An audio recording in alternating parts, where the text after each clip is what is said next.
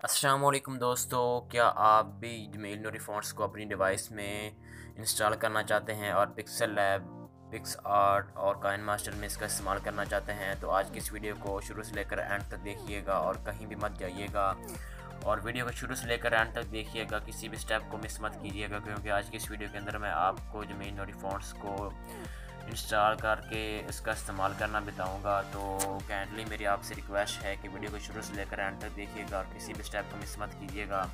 तो first of all मैं इसका थोड़ा सा आपको इस्तेमाल बता देता हूँ, ये किस तरह के जमील नूरी फ़ॉन्ट्स होते हैं। तो सिंपली मैं पिक्सल लैब को ओपन कर लेता हूँ।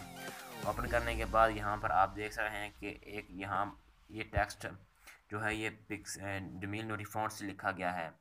तो यहाँ से मैं एक बार इसको डिलीट करके आपको जो डिवाइस का खुद का होता है मैं वो लिख कर आपको दिखा देता हूँ क्या हाल है।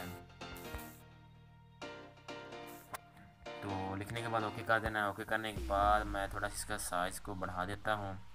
साइज़ को बढ़ाने के बाद यहाँ पर आप देख रहे हैं ये कैसा लग रहा है, जो डिवाइस का खुद का जो ये फ़ॉन्ट है। तो जमील नूरी फ़ॉन्ट्स जो होता है वो इस लिखने में बहुत कमाल का लगता है।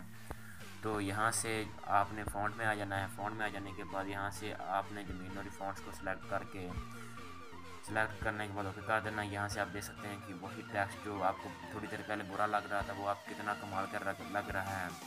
आप भी इस तरह के टेक्स्ट को अपनी डिवाइस में लिख सकते हैं। वो कैसे, वो मैं आपको बताता हूँ। तो फर्स्ट ऑफ़ ऑल आपको जमील नूरी फ़ॉन्ट्स को डाउनलोड करना होगा।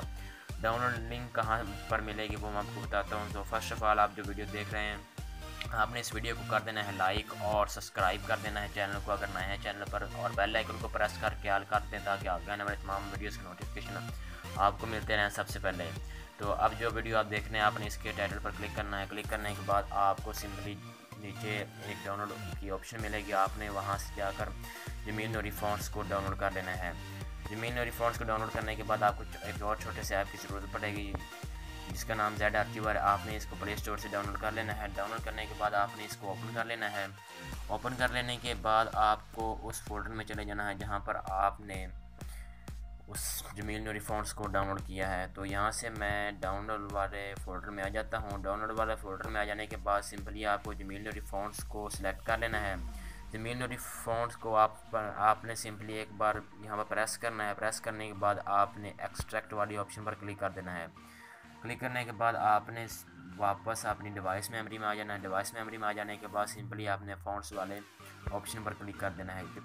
यहाँ पर क्लिक करने के बाद आपने सिंपली उस फाइल को यहाँ पर एक्सट्रैक्ट कर देना है। यहाँ पर जो नीचे ऑप्शन नज़र आ रही है आपने इसको प्रेस करना है। प्रेस करने के बाद आपने इसे अप्लाई टू ऑल फाइल्स कर देना है और रिप्लेस कर देना है, क्योंकि मैंने पहले भी इसे यहाँ पर पेस्ट किया होता इसलिए मेरा रिप्लेस आया। तो यहाँ पर आपने सिंपली पेस्ट का एक्सट्रैक्ट कर देना है। एक्सट्रैक्ट करने के बाद आपको और कुछ नहीं करना, सिंपली आप काइन मास्टर, पिक्स आर्ट और काइन मास्टर में इसका इस्तेमाल कर सकते हैं। जैसे कि मैंने आपको थोड़ी देर पहले बताया कि आप किस तरह से इसका इस्तेमाल कर सकते हैं। यहाँ पर फ़ॉन्ट्स पर आ जाने के बाद आपने माय फ़ॉन्ट्स पर आना है और यहाँ से आपने जमील नूरी फ़ॉन्ट्स को सिलेक्ट करना है जब भी आपको इसका यूज़ इस्तेमाल करना पड़े। तो यहाँ से जमील नूरी फ़ॉन्ट्स को सिलेक्ट किया और ओके कर देना है। तो यहाँ से आपका जमील नूरी फ़ॉन्ट्स जो होगा वो एक्टिवेट हो जाया करेगा। तो ये थी हमारी आज की छोटी सी वीडियो। आई होप कि वीडियो अच्छी लगी होगी। वीडियो अच्छी लगी हो तो वीडियो को लाइक करें और चैनल पर नए तो चैनल को सब्सक्राइब करके बेल आइकन को भी दबा दें ताकि आगे आने वाले तमाम वीडियोज़ के नोटिफिकेशन आपको मिलते रहें सबसे पहले। और वीडियो कैसी लगी कमेंट में जाकर अपनी राय से ज़रूर आगाह करें। तो मिलते हैं नेक्स्ट वीडियो में। अपना ख्याल रखिएगा। अल्लाह हाफिज़।